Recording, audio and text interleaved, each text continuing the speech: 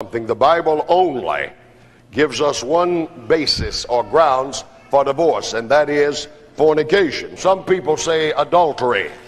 It actually says fornication, which is moral uncleanness. Moral uncleanness can include incest and bestiality, and except it be for that, God does not allow us another basis for divorce.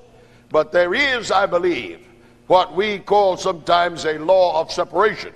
It's found in Paul's writings to the church at Corinth, and he suggests that if you depart, you must remain unmarried. Divorce is not easy. God never intended it to be.